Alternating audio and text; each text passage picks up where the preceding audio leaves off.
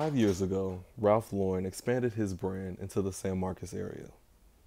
Over the course of the last few years, the store has seen many changes, from the actual storefront to the employees to the managers.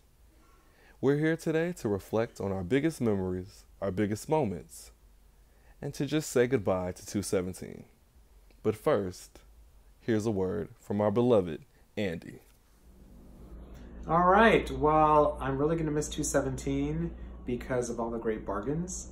And there's actually some really great people here that we're going to miss that aren't going to be transferring over to 240.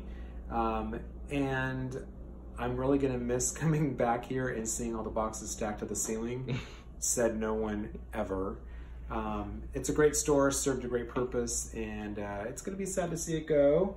But there's plenty of clearance merchandise at 240 for everyone. So whoever's watching this, thank you for all your help. Thank you for being part of the 217 legacy, and good luck in whatever you do.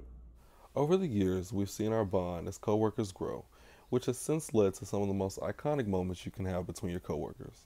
So naturally, we'd ask everyone what their favorite moment at Polo was. My favorite memory was probably the day that I found out Zach was going to Target. But now that I've better gotten to know Zach, and ultimately that was replaced with finding out that Zach was staying. Wow, thank you, Chris. You're welcome. Okay, mine is whenever we were all sitting around for Black Friday at like 5 in the morning. I believe that's Andrew Rocha.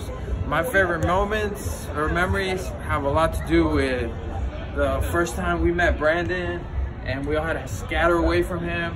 That was hilarious. Andrea and Christopher, when we first all hated him, that was hilarious. The Black Friday stuff, those are all my favorite moments. That's it. That's when Cairo told Andrea, "What are you doing here?" And that's it. Black Fridays for sure. All of the fun we had and crazy nonsense. All right, favorite memory, probably closing with Andrew, Val, Headwind. All those closing. The party. We're all just, we were like a team. It was my favorite part of the job. What I miss the most about 217 is the people and the relationships that I cared about. Like, honestly, man. Definitely Andrew Rocha. Rocha. Bitch. You still have it. Do discount? Getting off at 9:30 every night. I don't know, just the fact that there aren't that many people here, it's pretty easy to make relationships and friendships and stuff like that, and you don't get that at bigger stores. It'll be getting paid to sit around and talk with y'all. About the store. Mainly the people. The people were the best part of the job. Yeah. Honestly, I've had about 3 or 4 jobs, and I had to say that the Polo clearance store is my favorite job of all. Mainly because of the people.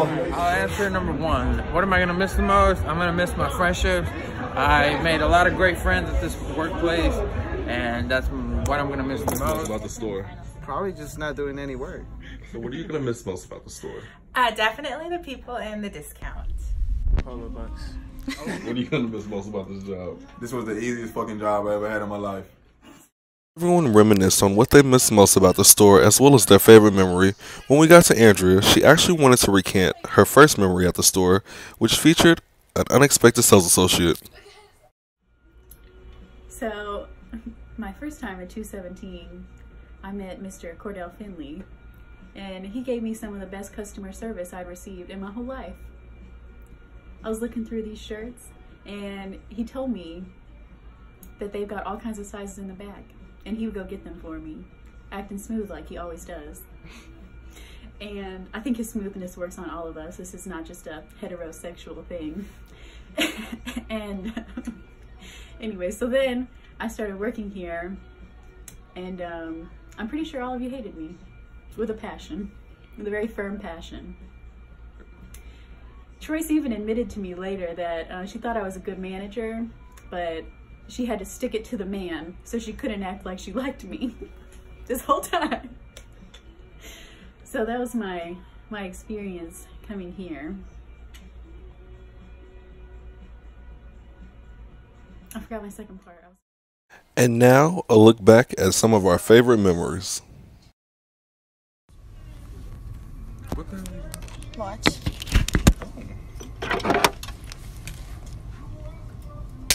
We're supposed to do it at the same time.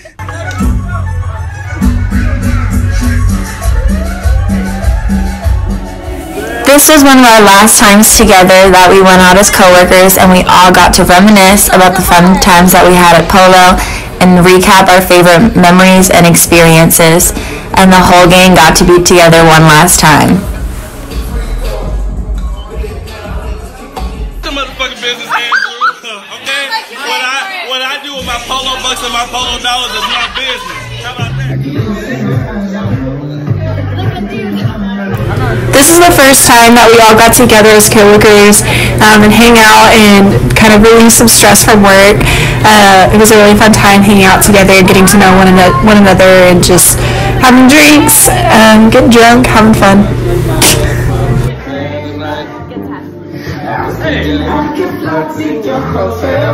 Cause what, Chris? Cause I can't get you off my mind. Can't get you off my mind. What? Can't get you off my mind.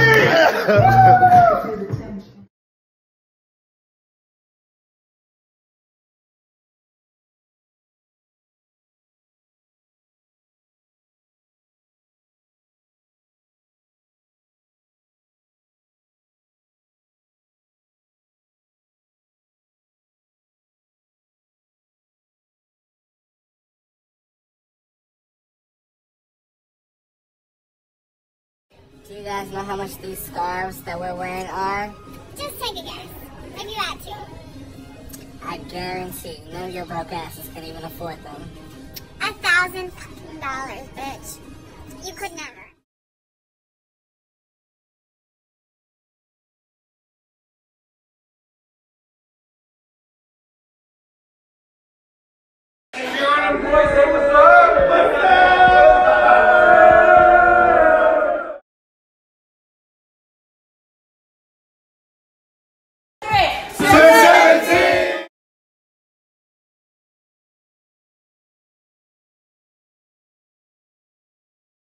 But now I'm counting this. Parmesan with my accountant lips. In fact, I'm down in this. You say with my boobay tastes like Kool-Aid for the analyst. Girl, like in my worthy world with my face stuff.